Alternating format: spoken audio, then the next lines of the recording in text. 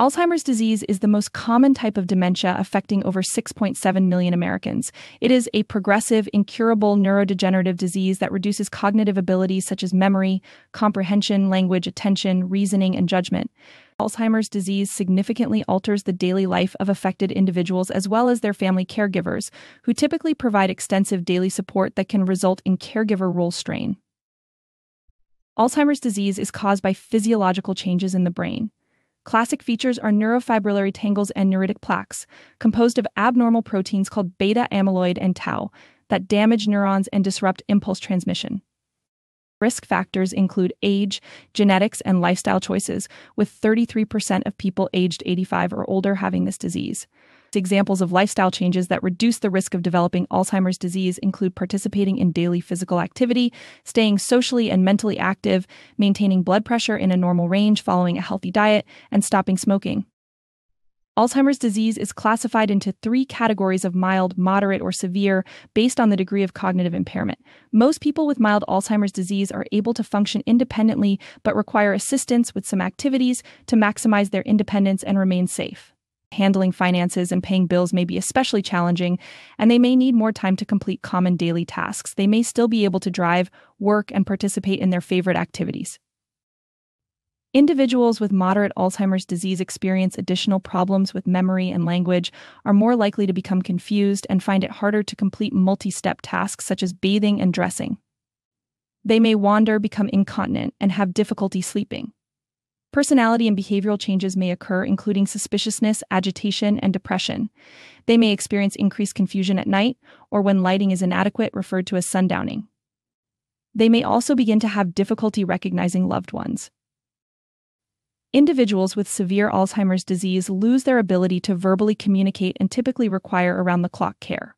Because areas of the brain involved in movement become damaged, they may become bed-bound. Immobility makes them vulnerable to additional medical complications such as blood clots, pressure injuries, skin infections, and sepsis. Damage to areas of the brain that control swallowing causes dysphagia and can result in aspiration pneumonia, a contributing cause of death among many individuals with Alzheimer's disease.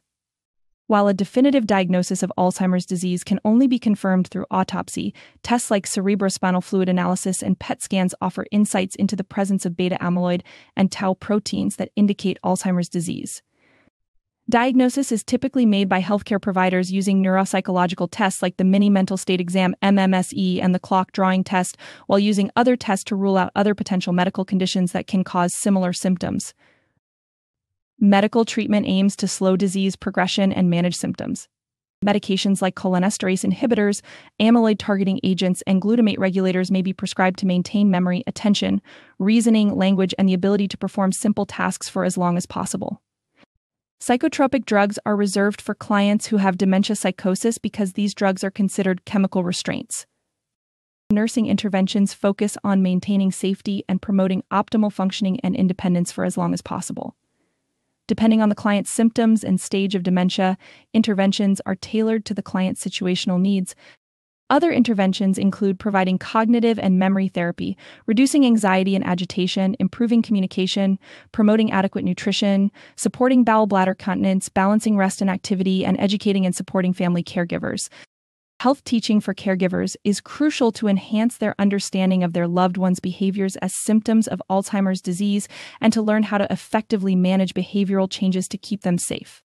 For example, techniques such as maintaining a daily routine, reducing environmental stimuli, and using distraction, redirection, and reminiscence to reduce agitation are examples of recommended interventions.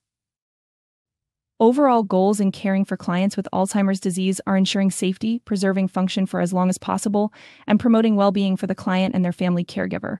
Specific outcomes are identified based on the client's current health status. If these goals and outcomes are not met, nurses modify the nursing care plan and collaborate with the multidisciplinary team to revise interventions and promote quality of life.